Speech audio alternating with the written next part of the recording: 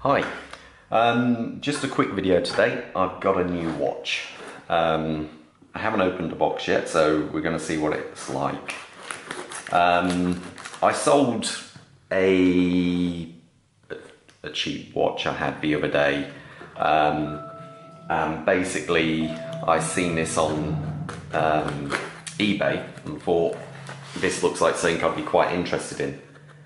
So let me just open the box and we'll see how it goes. Literally only just turned up. Okay, can we guess what it is? There we go. Okay, it's a Laco. So let's have a look.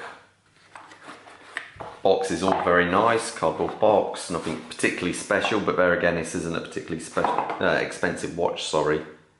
It's got the US price on here, $460. I think the UK price, well, the Euro price is $390.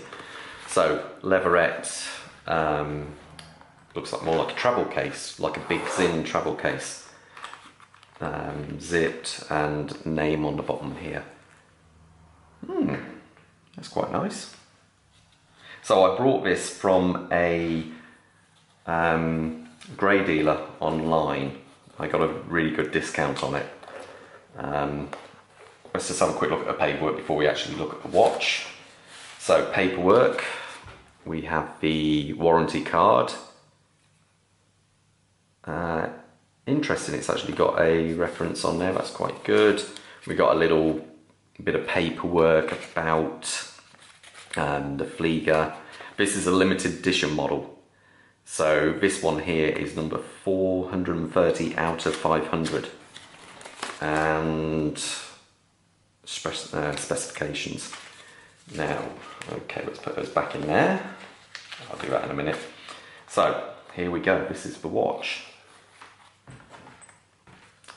And that's quite nice actually. Excuse me. And this is the watch. It's one of their special edition models. It's still only one of the basic ones, so with a Miyota movement, but this one has the newer updated Miyota movement. So basically what I mean by that, if I pull the crown out now, it does hack. And I believe on the other models, it didn't hack. And to be fair, it's got this new dial colour, which is, I think, only came out September, I think it was, 2019. The watch was sold as new, and to be fair, it does look new. The reason why I say that, I can't see any marks on the holes on the strap. Has a nice brushed finish to it. I'm not going to go too much into detail because I'll want to do a proper review of this at a later time. But overall, what stands this model out against their other ones in the basic range is it has this different face. I believe the other ones have C3 Superluminova. This has C1 because I believe it's a blue finish on there, and it looks better against this grey kind of coloured dial.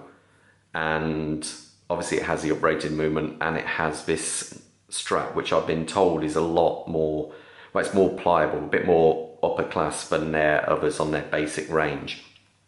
So, quick look at the movement. Basically it's a Miyota, just with a slightly modified, I don't know if that's their own wheel, rotor on the back of there. It does spin incredibly freely, to be fair. I'm surprised how easily that winds. Just a very, very quick shot. I'm still actually wearing my Christopher Ward. I have been for the last few days. So let's have a quick, very quick look on the wrist. It's a 42, I believe, 42mm watch. But obviously flight watches are completely different. They look a lot bigger than normal. So that Christopher Ward, I believe, is a 43, but you can see how much bigger the dial is. And first impression, I like it. Sapphire crystal on front and back. I'm 50-50 on the strap, to be fair. I don't know, I normally like a straight cut strap rather than tapered, but to be fair, it's quite nice.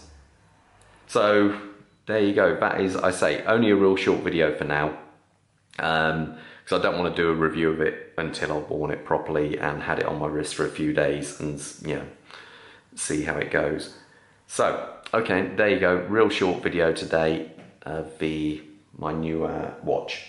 So, all the best and see you in the next review. Again, please like and subscribe if you find the content interesting. Thanks. Bye.